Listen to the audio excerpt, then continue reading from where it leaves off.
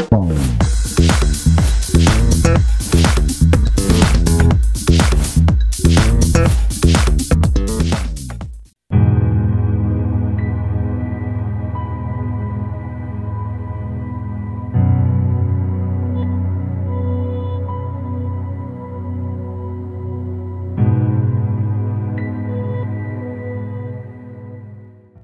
everybody, this is Kevin Grady with the Gospel According to Music. You know, I've reviewed this Bible for you guys already. It's the Open Bible in the New King James. This is the newest update with the genuine cowhide. But I'm kind of partial to the older vintage Open Bible, which I have a copy, but it actually is falling apart over the years. I've been using it forever.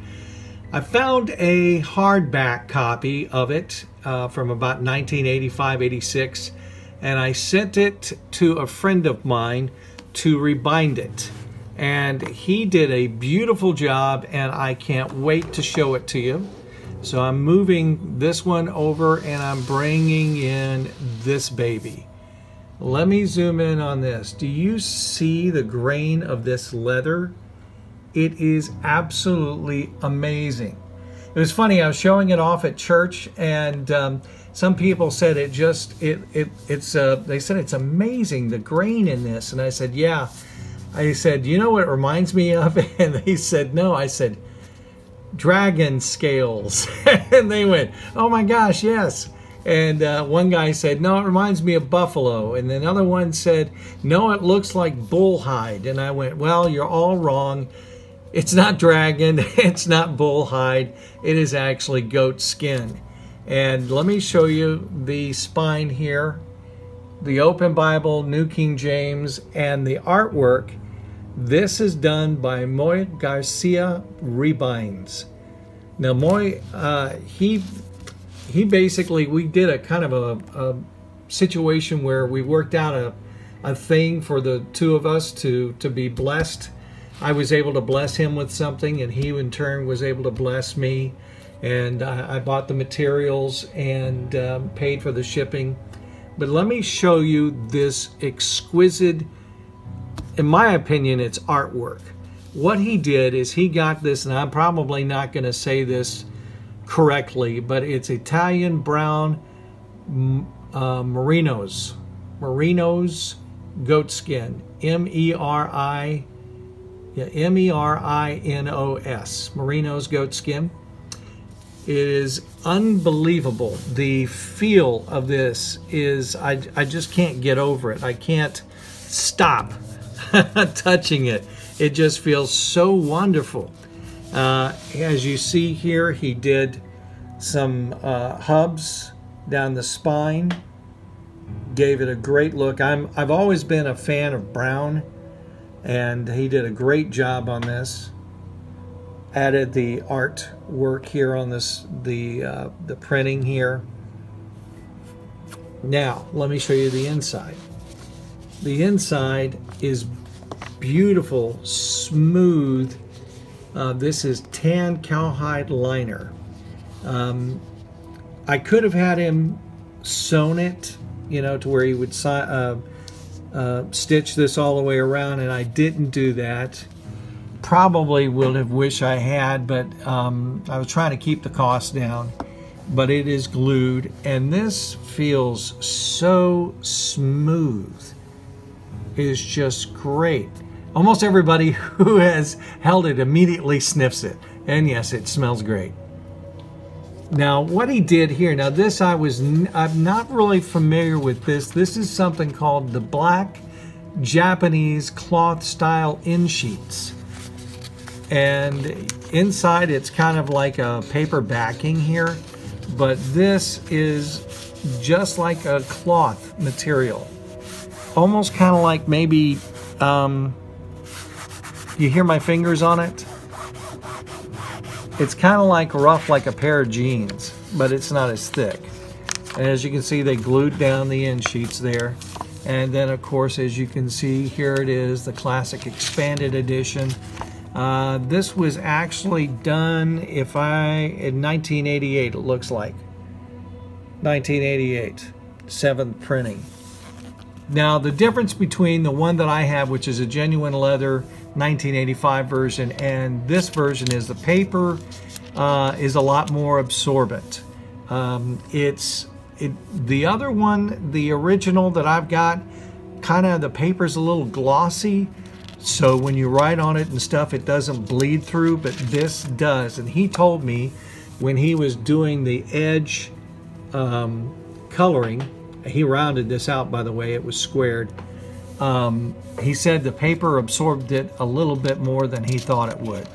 And he's right, it is a little bit more, when you mark in it, you can't use the micron pens. It will not work. Even the 005 versions, the .005, will not work on this. It will bleed right through to the next side. Matter of fact, I've got to go all the way over here, and I'll show you what I'm talking about after I get through the encyclopedia part. Get all the way over here, and as I'm going to zoom in here, and you see where it says godly, that's actually from marking on this side. I highlighted, or I underlined God in purple, and it came right through to the other side. So I'm not able to do this with the pens, and so I'm going to have to do what I use, the Crayola twistable crayons and pencils. And as you can see, I kind of highlighted that in purple. I'll come over here to another page where you can see where I've done highlighting. There's yellow. I do it kind of light. I don't want to do it really heavy. There is the purple for prophetic, about Jesus. That's another one of my favorites, is the star, the prophecy star. That means it's to be fulfilled. When you're in the New Testament, it's blacked in, it's being fulfilled. But as you can see, this is very, very good. He reinforced the spine and rounded it. And as you can see, he's given me 4 ribbons. And these ribbons are Berksford's 10mm ribbons and a white headband. And I'm going to open this up so you can see the ribbons.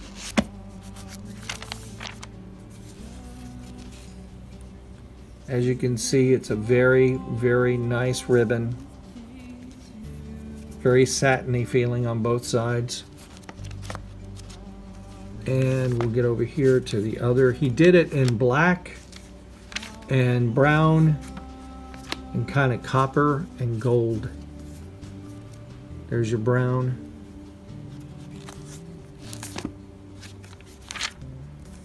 There's your copper. And then the gold. Whoops, come on pages, work with me. There we go, there's the gold. Beautiful ribbons. He also, when he kind of burned them on the edges to where they're not gonna, you know, fray. And as you can see, oh, here's my notes paper. I normally don't stick paper inside there, but anyway, here's the back of this. And down here, he's got his Garcia, a little logo. And then, of course, this beautiful, beautiful back. If you want somebody who does excellent work, it's a little on the expensive side because he's in Ireland. I always thought that's kind of weird. Here's a guy who is a Messianic Jew who lives, or who is actually from Spain, who lives in Ireland. And he does, for one, he's a great brother in the Lord. I've enjoyed talking with him. We've talked about all kinds of things, and I told him I was going to do a review on this. And this is my main Bible. This is what I'm using here at the radio station. So one, it came out wonderful, better than I ever expected. As you can see, this leather is absolutely awesome. The craftsmanship is unbelievable, and you just cannot beat the quality of this. So Moy, thank you so much, brother. You did an awesome job, and beyond my expectations. You have given me something that will last me for a lifetime and be able to pass down to my kids. So thank you so much, and God bless you. I hope you guys enjoyed this. Be sure to subscribe and also click the little bell, and you'll be updated on every time I post something, which I've got a bunch of new reviews coming up soon.